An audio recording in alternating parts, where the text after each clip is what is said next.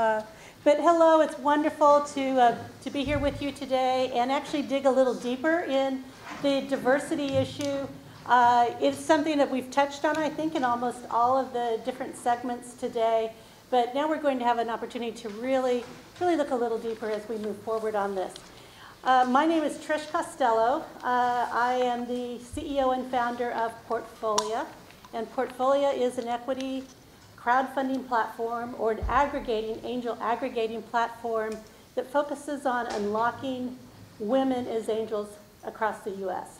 So there's 5 million women that are accredited, with only about 20,000 that have ever invested in an entrepreneurial company. And so if we change that, I believe we're going to change and shift a lot of things in the whole entrepreneurial equation. We have an amazing panel with us this afternoon. I'm going to just introduce them and mention the organization they're with. Then I'll make a few more comments about the environment, frame it a little bit, and then we'll jump right in. And we're looking to have about at least 5 minutes at the end for questions. So to my left is Alicia Robb from the Kauffman Foundation, one of the leading researchers in the entrepreneurship and investing worlds. It's great to have you, Alicia. Brian Dixon. Brian is a venture capitalist with Kapor Capital.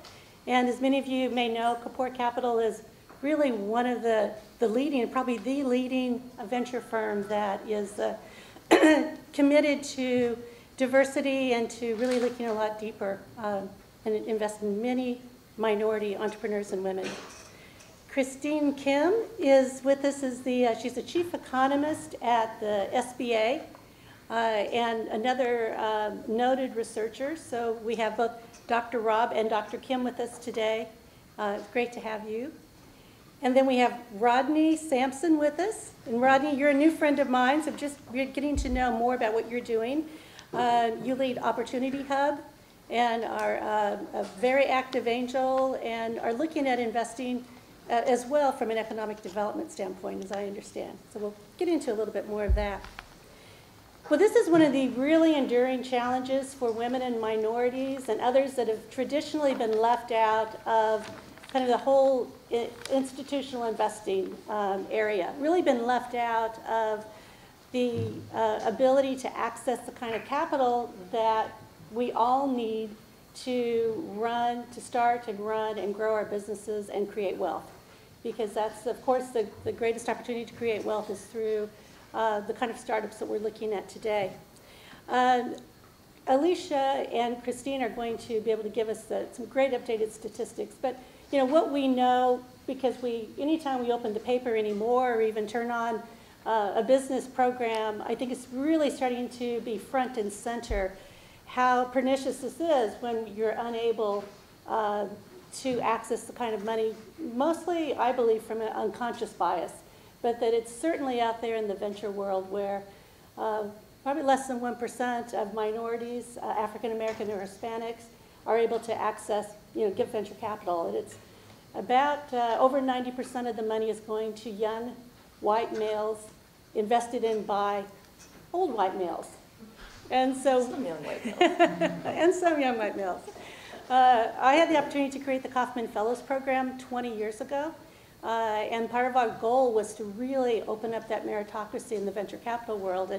And some of that's happened, but it's probably still the area where we have less diversity than anywhere else, and it's impacting all of us.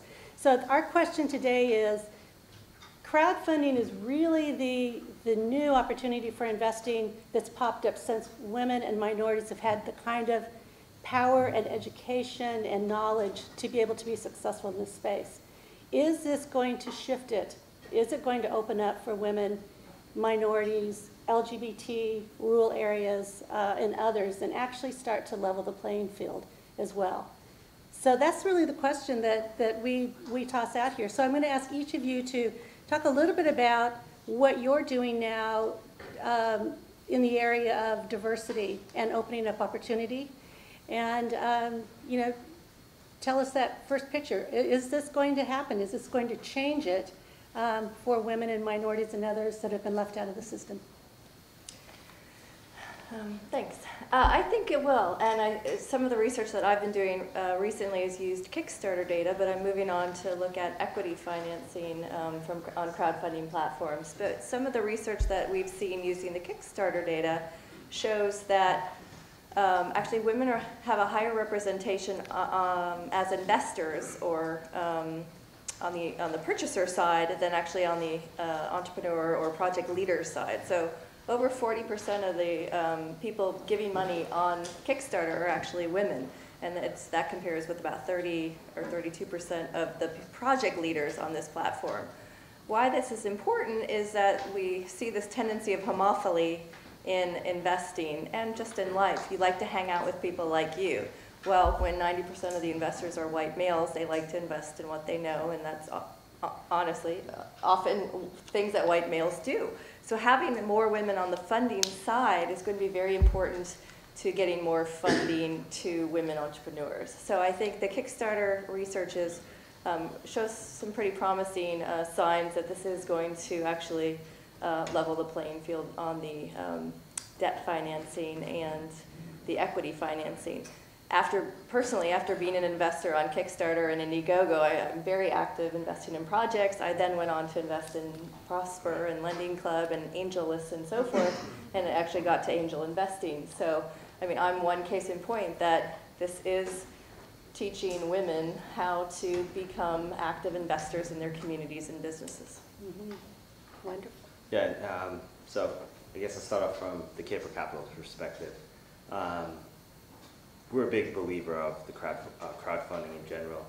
We're investors in AngelList, and we've kind of seen that we can only do so much with a small firm as far as placing investments. So that number you threw out in the beginning, with the less than 1%. With our portfolio, it's 46%, either a woman founder on the team or a person of color. And the reason why it's so high is because we actually go out and try to find deals at places like Women 2.0 or Black Founders or many diverse conferences. So I think that the deals are out there. It's up to the investors and angels to go out and find them. As far as crowdfunding goes, though, thinking about just AngelList, it changed the way how VCs do business. We have to go to AngelList daily and other sites as well to kind of find deals, especially for hardware startups.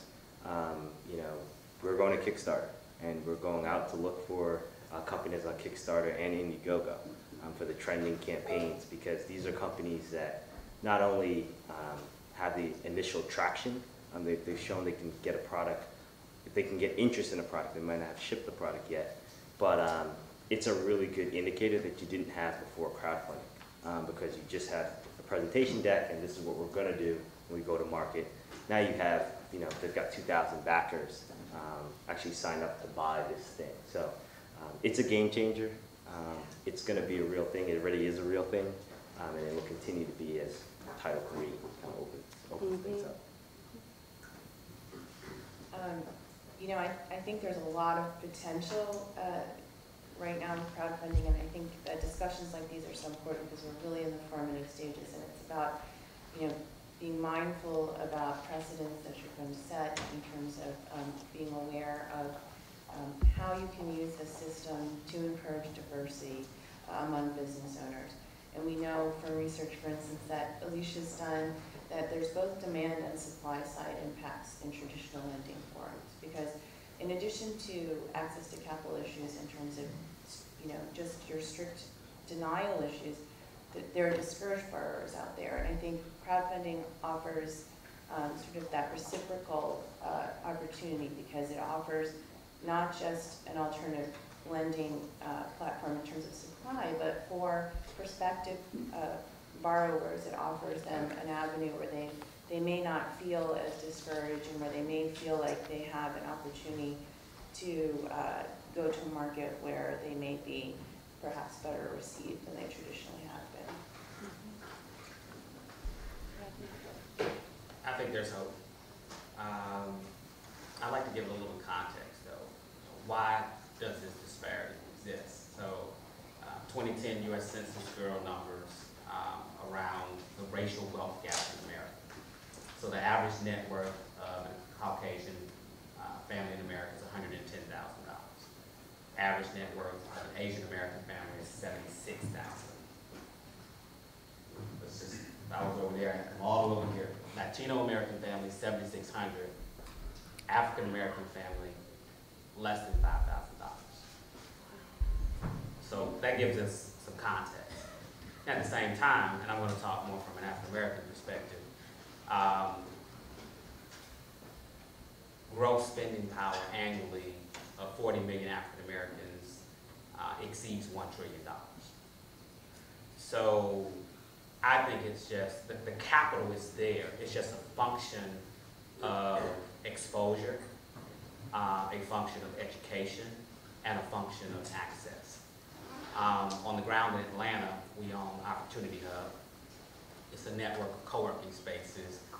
What we learned early on was that we couldn't just be a co-working space.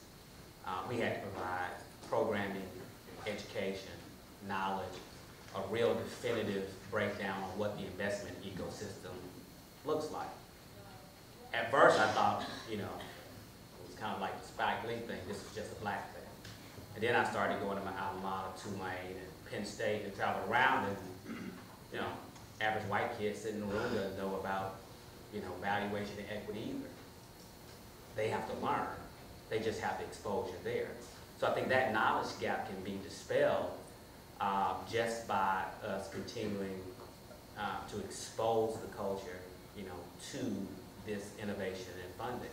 The last 3 years, a lot of the folks in the room, Jason and Richard, have come to the conferences we've held in Atlanta and DC. We probably have exposed over 5,000 people to the Jobs Act, interstate crowdfunding, et cetera. We're on a personal mission also to take a lot of successful African Americans that have benefited from, I would say, the affirmative action policies of government contracting. Actually, black males and white women have benefited the most. Maynard Jackson, one of the mayors in Atlanta, pioneered government contracting, supplier diversity in government contracting. So there are a lot of successful business people that have just never been exposed to angel investing. And we're starting to do that now. Brian, yes, is probably one of the anomalies in the venture capital ecosystem. But slowly and surely, I think that's starting to change. You have the Paul Judges of the world, you have the Troy Carters of the world, you have the Val Moses of the world. We've kind of identified an informal network of black angels, probably about 100 of us in the country.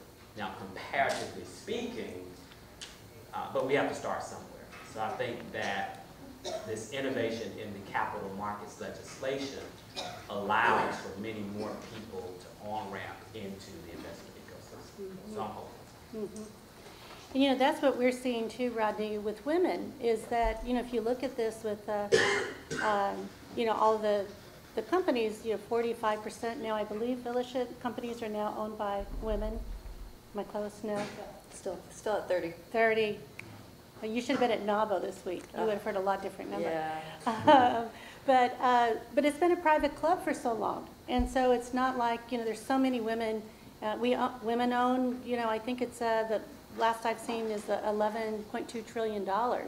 And the fact that that money is not unlocked at all around entrepreneurial companies is just it's just a real problem for us, you know, even as an economy, as an entrepreneurial economy. But so much of it is that we just weren't invited into those clubs. And because it's private, you know, they're private solicitations, they are clubs. You need to be invited in.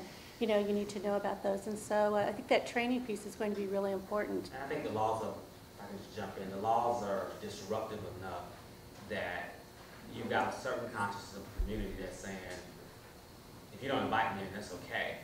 I'm just going to do it myself. And then once we prove out the economic models, then if you want in, et cetera.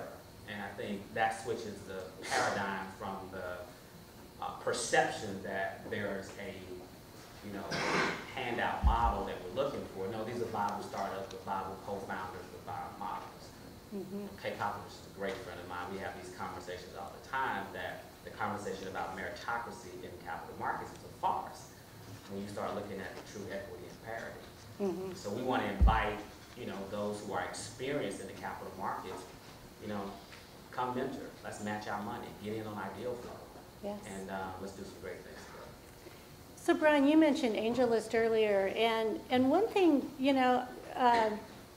we're looking here because of course we do have a couple of early equity platforms that are out there, like AngelList, Funders Club, and a number of others that were even listed earlier. But with AngelList, I think it's less than 9% of the angels on there are women, and they're not even certain of that because they don't track it. And I would estimate or guess that probably the numbers of minorities are way low as well. So the few models that we have out there now they might make it better, cheaper, faster for the traditional Silicon Valley approach, but are they really, what's going to cause it to be different for a wider audience? Yeah, I mean, and you're right. If you look on AngelList, it's the same folks who are currently investing, and there are some new folks on there, but the floodgates aren't open yet. Yeah. And I think once Title III comes on board, a lot of these equity platforms are going to make that change, right? There's going to be, I think in the beginning, it's going to be the Wild West. They're probably going to have some people lose out on money, right? And it's going to be tough. I don't think it's going to be a smooth transition. You're taking folks who haven't invested for so long, and now they have this new opportunity. They haven't done diligence on a deal. You're not interacting directly with a founder. You're going through a third party. Whatever information that's kind of up there, that's all you have. There's going to be a lot of challenges. So by no means do I think it's going to be necessarily smooth. I think they're trying their best to make it that way. But I think Title III does change a lot for a lot of folks. And right now, that income bar of the $200K for 3 years with $1 million of liquid assets is a problem for, especially when you talk about African American, Hispanic, etc. So until that barrier is removed, I think it'll continue to be the same players on there. And once Title III comes out, we should see some shift. I feel like I'm going to have to be Toby Stewart here and say, I just don't know how big of a deal Title III is actually going to be. Because when you think about equity financing and you think of the types of investments that equity investors make, they want not only a stake in the company, but they want a board seat, they want to be involved, they want to be mentors, they want to be advisors, they want to be on the board. And I think what we're going to see is the type of WeFunder platform where they are aggregating a bunch of very small investments into a single investment vehicle and doing an equity investment that way. But even the kind of people who would want to opt into something like that versus just investing their money into Prosper or into Lending Club and getting an adequate return that's a hell of a lot better than the bank. Yeah. If I can get 5 or 10% return on my investments, why am I going to go throw my money away basically in equity investment, because I'm probably not going to see that back. Yeah. So I really don't see Title III having such a huge phenomenal shift that the press makes it out to be. If you look at how many accredited investors who have the ability to invest, it's a very small portion of people that actually go out and do it. So if we just all of a sudden, I don't know, I think there'd be more of a shift if we just go actually out and educate those people and say, hey, see what you're missing out on, see how you could be involved in your community and get involved in the entrepreneurial ecosystem by investing in businesses in your community. I would see that as more of a seminal shift than bringing people with net worth of 50K or something into I would aim for balance. I mean, how many accredited investors are going to Ferguson? Or going to some parts of Chicago? They're not. But you got startup, coders. You look at Code Academy, you look at some of the different innovation that's coming out of the hood, quote unquote. Those accredited investors aren't going there. So if I, need to raise 50K just to get my app off the ground, I think there's a huge opportunity to educate hyper-local communities where, whether we partner with a church or a synagogue or a mosque or what have you, and we crowd $50,000. And what we're doing in our culture, we're actually in the middle of an intrastate race in Georgia. And we see this enlightenment occurring amongst working poor, working professionals, and accredited investors who've never seen an operating agreement, have never seen an offering circular, but they're making an investment for the very first time. HBCU students from Spelman, Clark, and Morehouse that have never had the opportunity, they now see themselves as a mini shark. We call it the minnow tank. They see Damon John, they see Mark Cuban, and they're saying, I'm investing not because I understand valuation and what the possible return is. I'm investing because if I don't invest, I will never disrupt poverty and the wealth gap in my community. And even if these companies fail, which most of them will, I will create jobs in the meantime. And if I create jobs in the meantime, I'm going to decrease the frustration in an unemployed male or female from any racial demographic that's going to be mugging somebody because they need ramen noodles or they need food. So I think it's how we educate the culture in terms of why you should get engaged with crowdfunding. Because like Brian said, they're going to probably, it's going to be a wild, wild west. So a lot of education is going to be required. I mean, we sync up constantly with the diversity inclusion arm at the SBA, at the SEC, on how do we prepare the markets once Title III goes live, and how do we have these hyper-local, how do we cut down on fraud, and how do we engage community groups? Because if not, you'll have legislation, and you'll still have unfundable or companies that don't get capital. So I think there's a balance between the two. All right. Well, now it's just going to seem like we're freeloading off the class here. Just picking back up. I have similar perspective on that, which is that, I think, and I just did a roundtable a couple days ago on diversity and STEM entrepreneurship, and there were women and minorities there. And their perspective, I thought, was really insightful, which was that, for us, crowdfunding, it's a great alternative lending resource, but for us, it's really a springboard into larger VC, other opportunities, but really it's sort of like a way to get that social capital that they don't have. They're not in the clubs right now, but, in economics, in political economics, there's something called expressive voting, and it's sort of the idea of why would I vote if I know that I'm not the person who's going to decide who the president is, right? But I might vote because I know that people before me fought for the right to vote, and I want to make a statement in that regard. So there's an element, I think, that even at the reward level, you can make a statement. You can stand for your community, and then that creates a bridge that gives you the exposure, the equivalent of the social capital that then ultimately can build into the signal that this is a company that stands on its own, that has its own value, and then the conventional institutions or the VCs or the angels who are coming in with a lot more. Even today, that is a pre-Title III potential that we see. Mm-hmm. Now, Rodney, you're in the only state, I think there are 14 or 15 states where you have intrastate. But on the panel, you have the experience with that. What are you seeing now with the intrastate crowdfunding in Atlanta? It's been 6 or 8 months or longer. So our advisor, Attorney Vincent Russo, wrote the legislation. He was the securities commissioner, the equivalent of the securities commissioner for the Secretary of State for Georgia when he wrote it. He's now in private practice. We keep him on our team so we stay out of trouble, basically.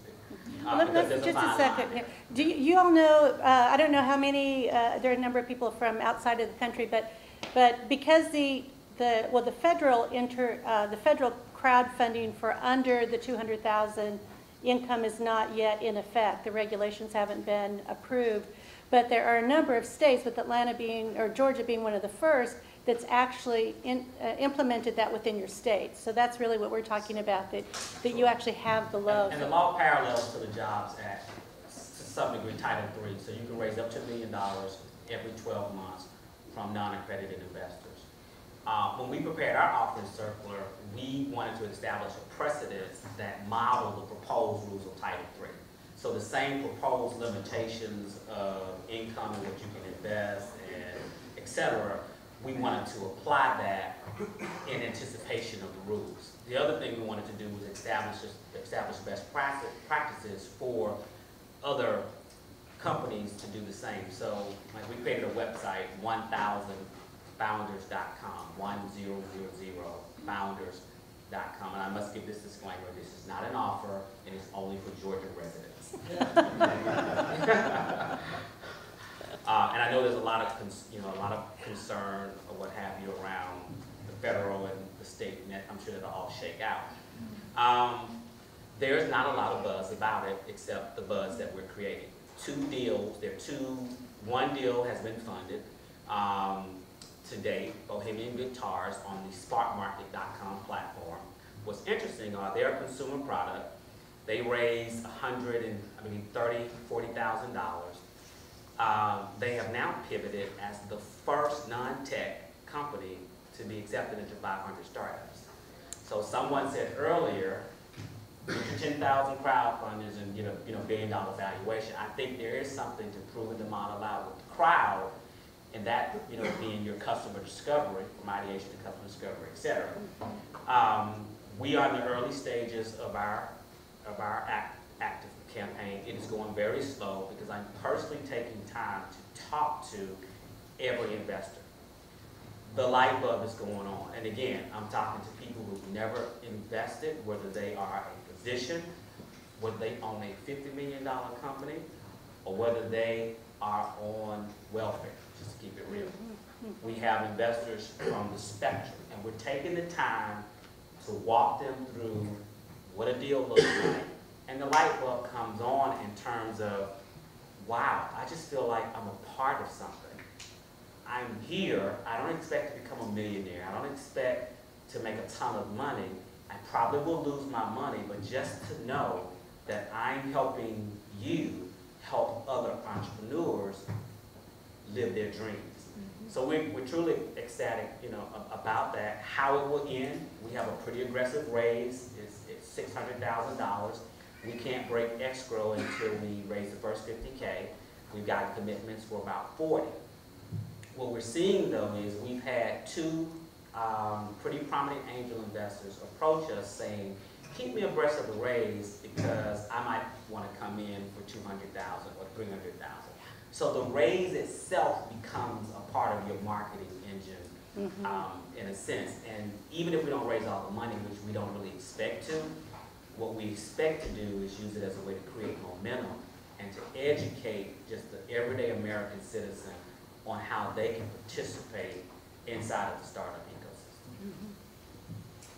ecosystem. One of the things that I think is interesting as well is not just what's happening here, but what's happening overall with the change in the kind of companies that are being funded by even traditional VCs. And 10 years ago, the 9 out of 10 companies were enterprise companies of some sort, or major expensive, but it was still very expensive to create companies.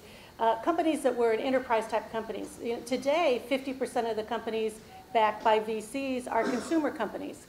And so the ability for the average person to understand a Sun Microsoft 20 years ago and what that investment could be versus wearables, or so many other of the types of companies out there. I mean, even Twitter, I think, has a huge number we hear of minorities. Women are buying 80% of all consumer companies. So as consumer is becoming more and more important, it opens it up as well to individual investors. Shark Tank has helped that. I just invested in a wearable for dogs. Really? A smart collar where it has GPS tracking and a mobile invisible fence, so you can hike with your dog off leash. Yes. So it's a shift that's happening on both sides. I know, love that. I think Shark Tank has helped a lot. Yes. When you look at how pop culture defines trends, the person who starts a business looks at, where do they go to look for money? They go to their bank, go to the SBA, or now, you got 8 million people we look at Shark Tank, which is predominantly consumer products. So I think that's helping to define it. So I want to hit 2 areas we haven't touched on yet. The first one would be, what do we need to happen in public policy to support, a more inclusive environment? And then the other one would be, what do we need to do? What do we need in the research space that can undergird this work? And then we'll open it up to questions. So let's look first at policy. What kind of policy changes? And I mean, we all look at Christine at the SBA. Well, I will say, the office that I work in, we do a lot more research, but we really are always with an eye towards policy implications. And I think We're really working hard right now to sort of break away from the idea that we are this sort of one step behind brick and mortar, and really to address timely topics like crowdfunding, like accelerators. And also to look, we're statutorily mandated to look at issues salient to small businesses. And within that, we look at demographic issues, at minority-owned businesses, women-owned businesses, and we're looking, specifically at what are the levers for those groups. And one thing for me as a researcher, and also I think as a woman in a minority, is they're often lumped together, and there really are many nuances, even for instance in the Asian community, within different